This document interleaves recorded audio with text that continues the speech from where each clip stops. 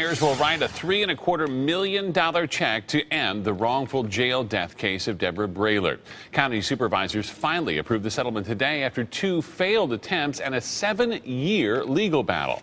Investigator Dave Biskobing was at today's vote. And Dave, why did the supervisors reconsider and change their mind?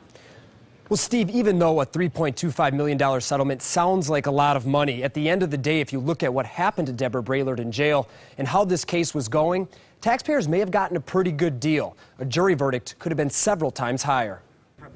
It was a special meeting with only one thing on the agenda. This morning, I would like to ask the Board of Supervisors to approve a settlement in the case of Jennifer Braillard versus Maricopa County in the amount of $3.25 million.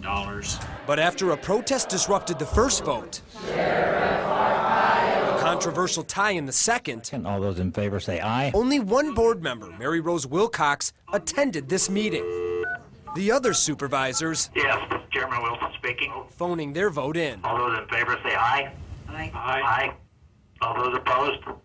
Nay. The only no vote was from Andy Kanasic. 1 nay, and I got 3 ayes. Is that right?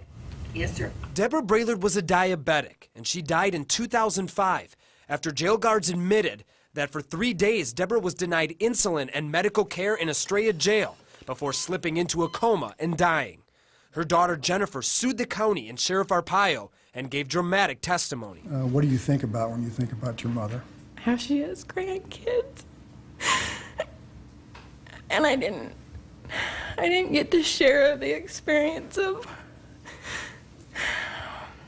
becoming a mom with her. Why do you think settling this case was the right thing to do? What if we had gotten a jury that came in at 3 or 4 times the amount of 3.2? Taxpayers also dished out almost $2 million in legal fees, even before the trial began.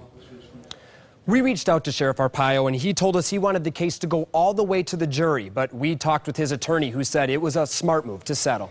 Yeah, no telling what that jury would have come back with in this trial. Thanks, Dave.